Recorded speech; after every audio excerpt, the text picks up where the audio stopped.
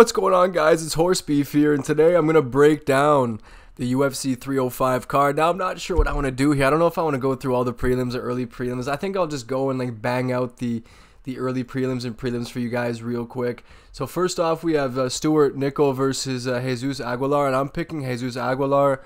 I know he got that nasty overhand right knockout at one point, but he is mostly a jiu-jitsu guy, or like a grappler for the most part.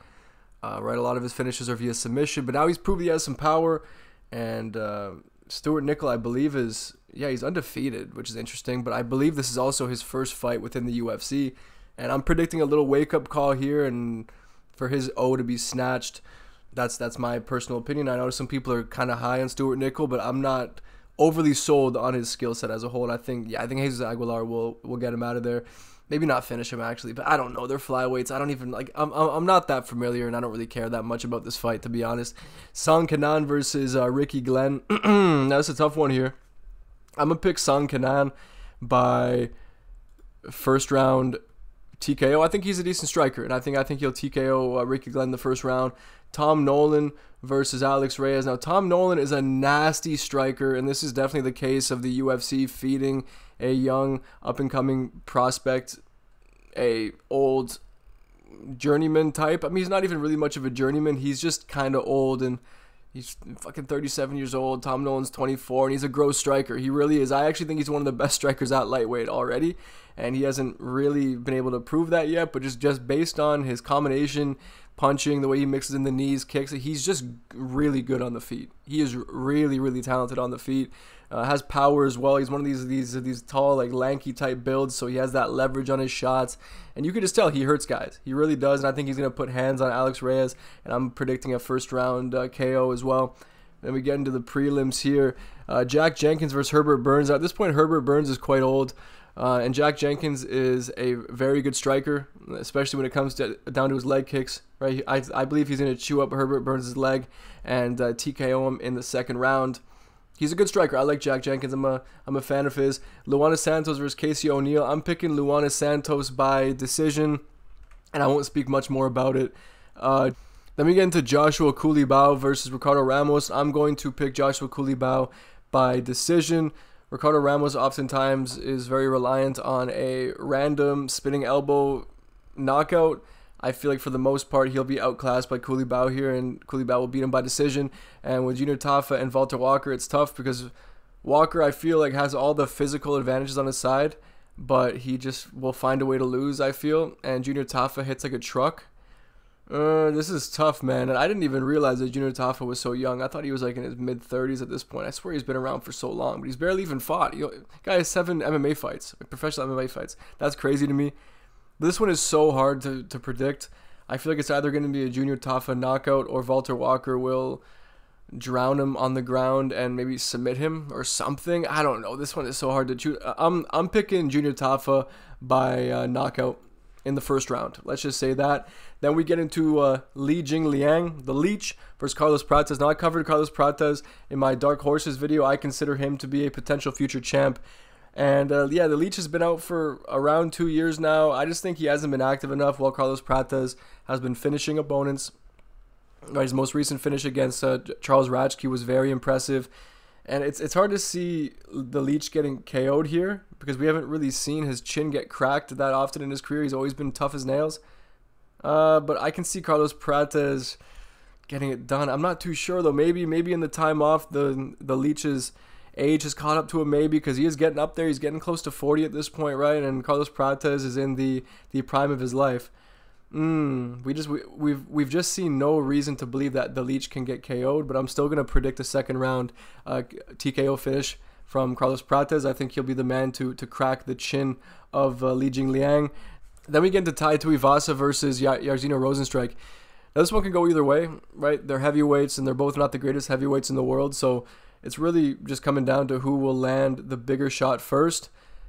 But I'm picking Jairzinho Rozenstruik. I think he'll be the one to land the shot in the first round. Tai, I know he's fighting at home, but at the same time, I just don't rate him very much. I think Jairzinho Rozenstruik is just a little bit more technical, and I believe he'll catch him. I think he'll catch Tai Tuivasa coming in at some point.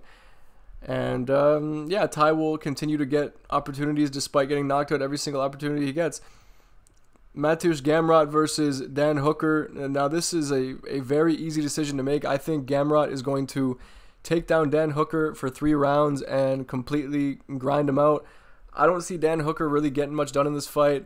The only real opportunity I see for him winning this fight is if he catches Gamrot with a knee up the middle as he reaches in for a takedown. That's the only case where I can see Dan Hooker winning this fight. Dan just doesn't really possess much pop in his shots anymore. I noticed even his kicks, really, like, he can kick the legs pretty well, but the most threat really comes from his knees. Even when he throws his hands, I feel like he's very slow and doesn't really have a lot of stopping power in his hands. So yeah, at the end of the day, he has to land a knee the way I see it, but Gamrot is too good of a wrestler, great chain wrestler, and I think he'll take down Dan Hooker quite easily over and over again, and this fight will be extremely boring. At least that's what I'm predicting. I could also see a scenario where, like, maybe Dan Hooker does catch Gamrot and gets him close to a finish or something. I don't know, but Gamrot by decision seems the most likely to me. Then we get into Kai Kara-France versus Steve Erceg. Now, I don't actually think that Kai Kara-France is all that, in all honesty, and I do think that Steve Erceg is probably the best flyweight in the world right now. So naturally, I do think he'll get it done against Kara-France, and I do think he'll finish him in the second round. He's just too clean on the feet. He has some of the best hands in the UFC, and I think he's going to put them to work and clean out Kai Kara-France's chin. I'm hoping he digs to the body as well and mixes it up like that. I can even see a first-round finish, but ultimately I do think he'll put some damage on him in the first and then get it done in the second. Steve Erceg is just that guy, and he better get that title shot next because I think he'll take it, man. Like, if anybody's dethroning Pantoja, it's going to be Steve Erceg because he pretty much already did it, right, when you actually get down to it. And then we get into Dricus du Plessis versus Israel Adesanya, the main event of the evening. Now, I'm not too sure if I'm super confident about this pick, but I am ultimately going to pick Dricus du Plessis to win this one. I just feel like he has more ways to win. Izzy, I get it. He's a contender again, and contender Izzy is just a different animal, but he's not in his prime anymore. And just based off his performance against Sean Strickland, if he's put on the back foot, and he's made to rely on his counter shots and he can't find his counter shots, we see him get deterred, right? We see him get deterred. He kind of gave up on himself in that fight. Now, maybe this contender version of Izzy will be different gravy, but I don't see him going out there and hunting down Dricus because the takedown threat is so pertinent in this one, right? You would think, unless Izzy shows up with like the biggest gyno we've ever seen, that he will be outmatched in the strength department here. Dricus du Plessis is a physical animal. He's probably the strongest guy at middleweight, in all honesty. And he's so well-rounded. So he can piece up Izzy on the feet, I believe, because Izzy will be so worried about getting his hips down to defend takedowns. And that's what provides such a unique threat here, because we've seen Izzy against Marvin Vettori where there isn't much threat on the feet and he really only had to worry about the grappling. We saw him against Jared Cannonier where there's a lot of power coming at him on the feet, but then he doesn't have to worry much about the grappling. So he's really able to keep his distance and fight a technical fight. And I guess we have seen him against Whitaker, who provides a takedown threat, but we saw a lot of that in their second go, and Whitaker had a lot of success doing it. But the difference with Dricus is that Dricus hits like a truck. He's tough as nails. He's not very chinny. He's not chinny at all. Like, we haven't seen really any indicator that this guy doesn't have anything but an adamantium chin. And he can mix it up so well. And he has like really, really suffocating top pressure. He's very good on top.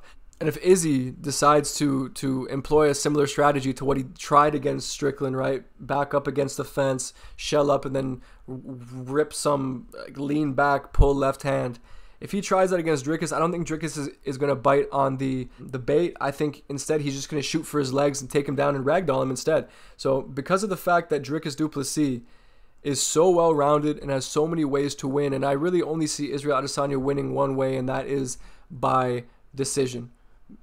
But ultimately, I am going to choose Dricus du Plessis. I'm going to choose him by 4th round submission.